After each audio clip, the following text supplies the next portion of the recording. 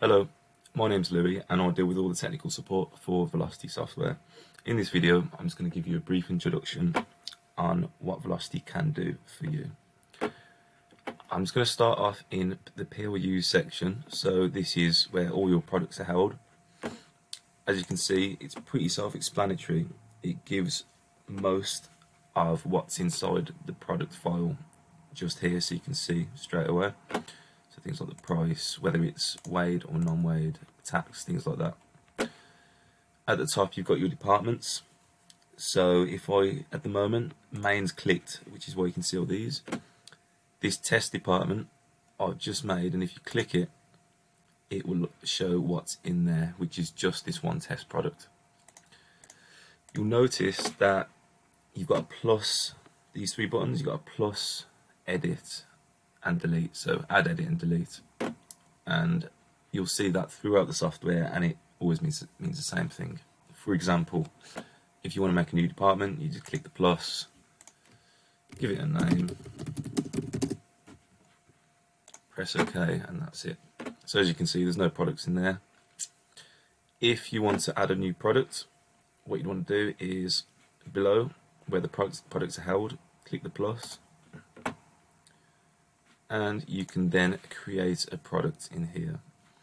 Again, it's really self-explanatory, so let's just call it apples. Text area 2 is what's most commonly used for the ingredients and allergens. What Velocity can do is, if you double click in there, let's just write some allergens down. For example, say if you've got a long list of ingredients and some of them are allergens, which will need to be bolded by law. To save time, if you use this button here, that will highlight the allergens for you, saving yourself a lot of time. You can also change the size and things like that. At the top here, this is most commonly used for best before date for your labels, and the way it would work is you just put in, say, 7 days, which means it's going to put the date on 7 days ahead. So that will be your best before date, and you could use that for like frozen date or something of that sort. You choose whether it's weighed or non-weighed there.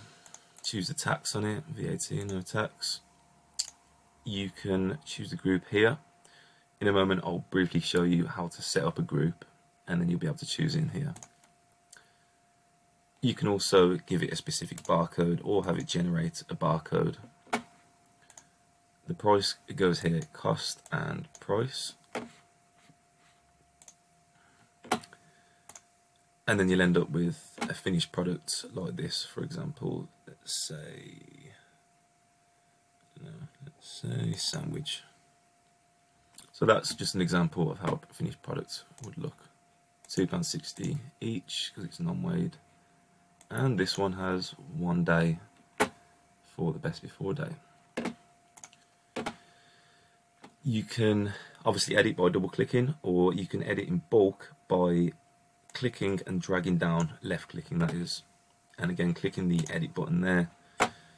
For example, let's say you wanted to make all them products highlighted non-weighed. What you do is you tick the product type and click non-weighed,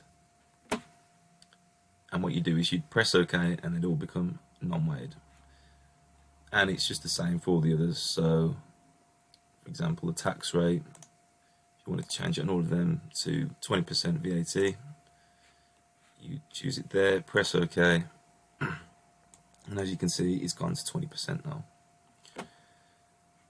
Now that's pretty much the basics for the product side of things. I'll move on to groups now. So groups just a bit further up here. Got a long list of all the groups. Really straightforward. Again, just click the plus, give it a name, and press OK. And then going back to peer use, you can obviously just choose that group in there, test group. So that's the basics for the products and the groups. What I'll go on to next is the retail sales. So what this is just normal retail transaction receipts. These will automatically import into Velocity and list here. If you highlight one, it will show what's on the receipt, prices, amount, things like that. If you need to, you can edit this. It's not very common, but what you do is you just double click and change all the figures in there to your preference. Now, that's the retail side of things. So if you do wholesaling, we have an invoicing side of things in account sales. So I've only got one in here, but again, this will import automatically from the scale, and this will be your invoice. So again, below you've got all the products that was in it. You can change things. You can add things onto the invoice if you wish. To properly edit the invoice, you'll highlight it, press invoice, edit invoice, and you can search here.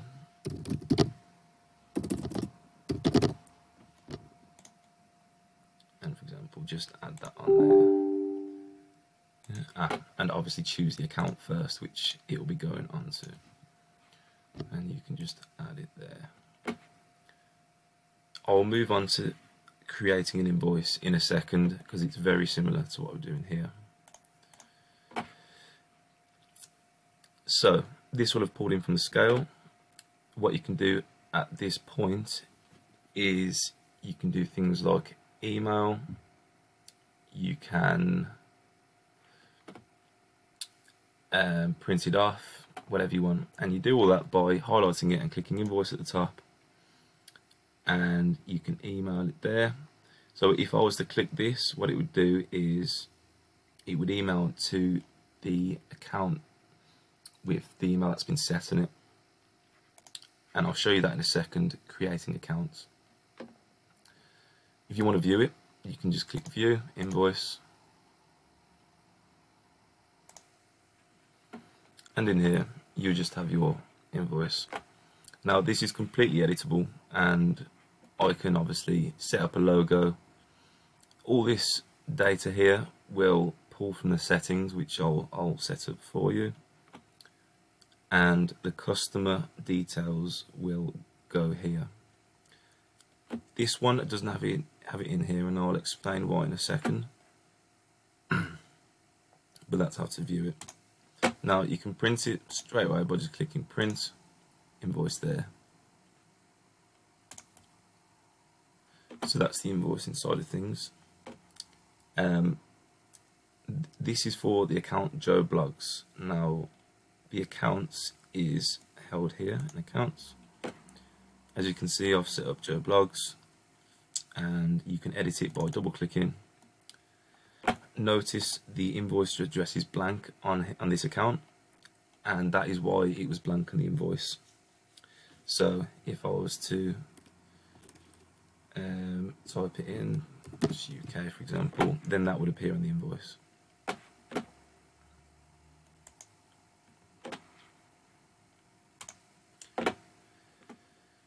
So we've also got, actually no, we've got to create the invoice. What you do is you just click invoice at the top, create, and this is where you'll build the invoice. First thing you want to do is just choose the account, and you can put in the invoice date, choose whether it's delivery or collection, and you can put the invoice delivery date and time in there. To add products, just type anything, press this to search, and it will come up with the closest match. And then if you have other products which are similar to sandwich, then they'll be listed below.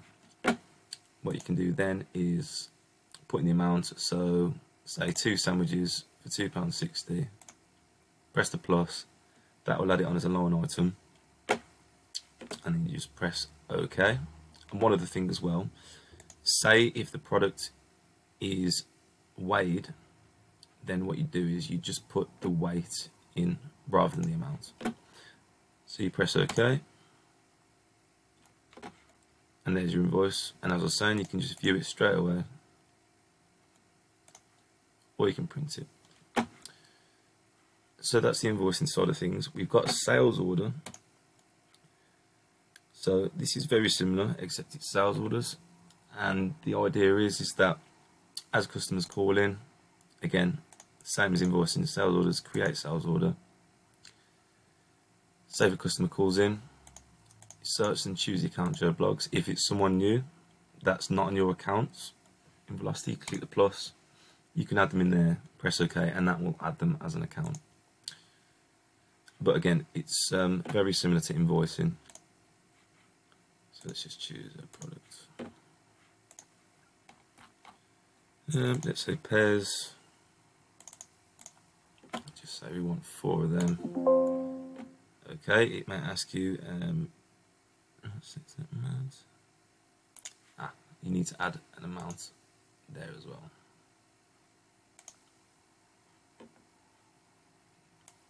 And press OK. And there's your sales order. Now, once you've got your sales order here, you can then convert it to an invoice if you wish. And you do that by clicking sales orders, convert to invoice. Are you sure? Yes. Do you want to include lines with 0 amount? I'm going to click yes. Do you want to delete? No. And no. That's going to now turn that into an invoice, as you can see there. So that's the sales ordering part of side of things. Most users, they have more sales orders than invoices, obviously, and then when they're ready, they'll just cherry pick them and turn them into invoices, and then they can send them invoices to the customer by clicking invoice and email invoices. So that's the sales order side of things. Now, reports wise, there's a lot of reports you can view, and it's this button here which is called Excel reporting. So in here we've got a long list of reports, and let's go for this one for example. They're all self-explanatory, and you can filter it down quite a lot based on what you need. So this is saying wholesale accounts. You could say all accounts if you wanted, or retail accounts, so retail transactions. And you can put in dates, so let's just go back a month. Group by PLUs. I tend to go for PLUs by group because you can then see the group and then the PLUs, the products underneath.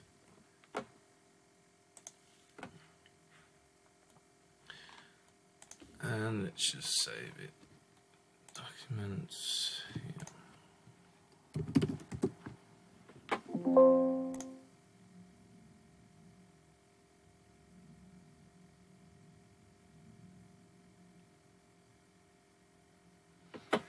As you can see,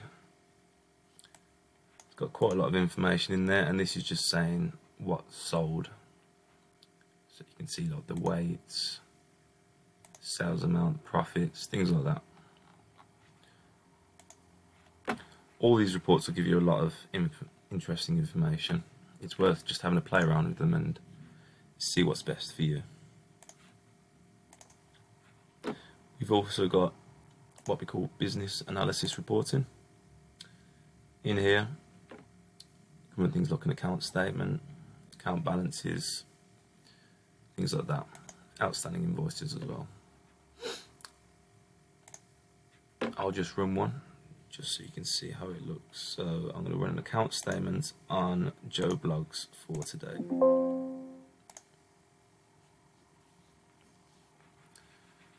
And there you go.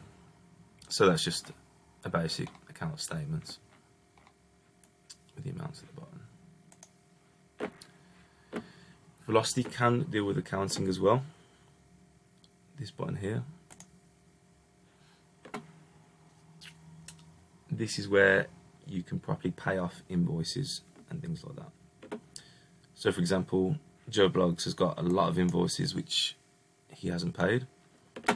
Let's say he just wants to pay off this £5.20 invoice here, so you just highlight it, put £5.20, pay invoices, pay. That'll take it off his balance and pay the invoice. So that's how you do that. There's a lot of other things we can do, but I'll cover them in a more advanced depth video. The last thing I'd say is, whilst using velocity, you want to ideally keep this on green, and that's because when you put it on red, when you're not using velocity, it will automatically pull the transactions through, and sometimes a box will pop up whilst that imports, so you want to keep that on green only whilst using velocity. When you're done, put it back on red and it will continue to pull the transactions through. So that's the basics at the moment. There'll be another video coming with a more advanced side of things, but for now that'll be the basics. Thank you very much. Bye bye.